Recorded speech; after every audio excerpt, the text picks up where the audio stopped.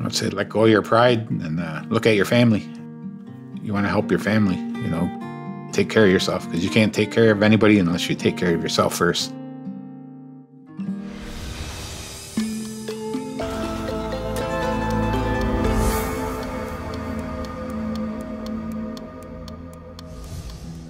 Scano. My name is Todd Gates.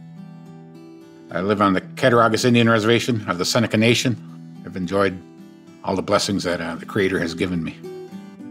In 2023, I was 61 years old and diagnosed with prostate cancer.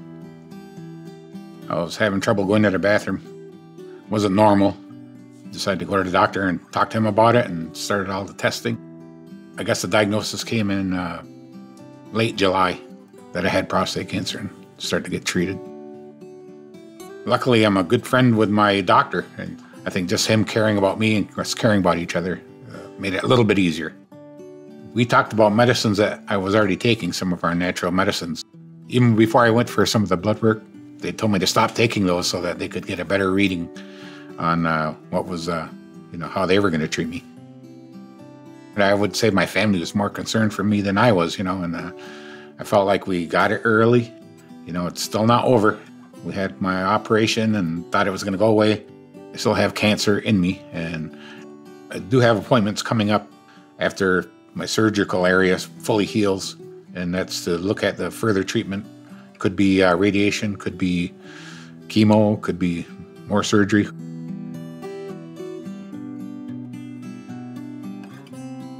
I would say one of the barriers is insurance. They didn't want to pay for MRI, all that stuff. It takes time, and then all that time that was being taken up when it came time for my scheduled surgery and stuff, I came down with COVID.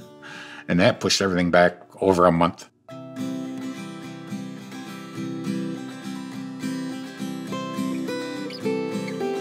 I grew up around here and participated in all the community events and stuff like that, so I got to be known, I guess, even through sports. I was captain of our sports teams. And I knew we were developing a casino out here, so I said, I want to be part of that.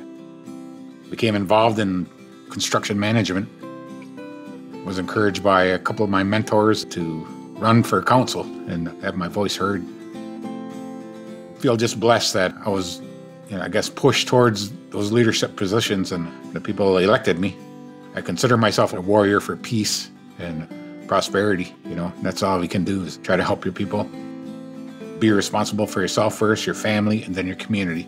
I go back to my relationship with Rod Herring, one of my neighbors, my childhood friend. We've been friends all our lives. The work that he's doing inspired me. The program that Rod has for Disparities and Health at Roswell Park, they help people by making it easier for them to even go to treatment. When I was part of the nation, I was always trying to develop relationships with institutions of education, medical, because I knew those things would give opportunities to our younger people coming up. It's all funding, The research, all that stuff takes money. Prostate cancer that I have, it's become one of the more treatable cancers when it wasn't before. It takes a lot of effort from everybody, and this is just a small piece for me, but I think overall, over the whole United States, I've been to other nations out there that are less fortunate than we are. Indian Health Services goes nationwide for all the tribes. It's still discretionary funding through the federal government, and that's one of the treaty-related items that they need to take care of our health, education, and welfare, and make that mandatory funding on the federal level, but also just appropriate your dollars carefully in your IHS programs, funding for programs that provide rides, patient navigators.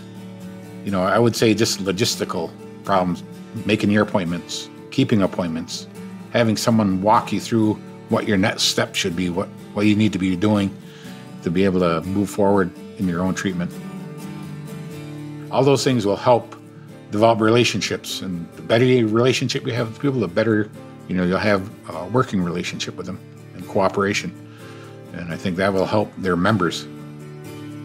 You can't push people down a path, but if they see it, they may take that path.